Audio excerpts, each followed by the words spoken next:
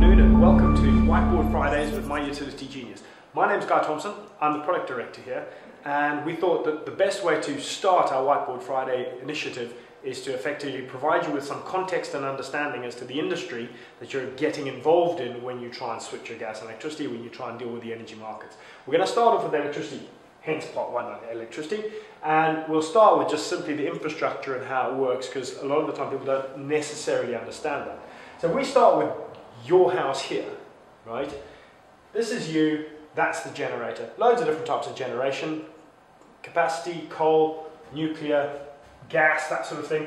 Key thing about this is they're generating through turbines, comes up onto the national grid.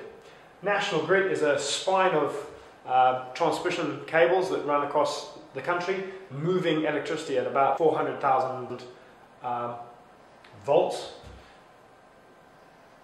This moves along the country, comes down to the local DNO, which is the distribution network operator, who's the localized person. They step this down using transformers and substations and a variety of other things. Ultimately, goes into your plug, or comes out of your plug at 220 volts. So this is effectively the journey that electricity takes to get to your door. So you have generator, transmission company, which is the national grid. And you have these guys, which are DNOs, distribution network operators. They would be represented by companies that you would have known in your youth. You don't know any of these people, because you don't pay any of them. Where does the money go? Well, that's where the big six and the other suppliers step into the fray. This is where your money's going.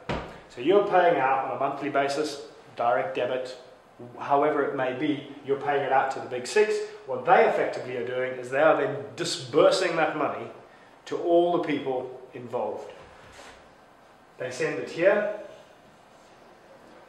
to the generators, where they're buying on the wholesale market. So every time you hear the wholesale market blamed for anything, it's because of this bit here. So there's some of your money. So more of your money goes to the national grid. Some of it goes to the DNO. These two here are dealt with by Ofgem. So Ofgem are regulating the costs here. So these costs are regulated. This is a tradable market.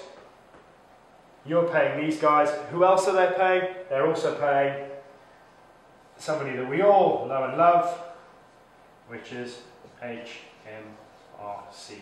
And they're paying things like feed-in tariffs, renewables obligations, a variety of things for the renewable sector. So this effectively is the subsidies area that you're paying green taxes to. The big six are some of the biggest collectors of tax in the UK.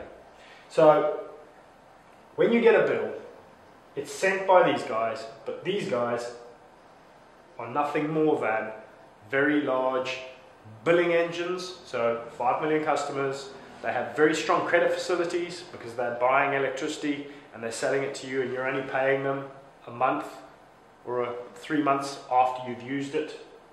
And they have relatively sophisticated IT systems. But in a nutshell, that is what they're doing.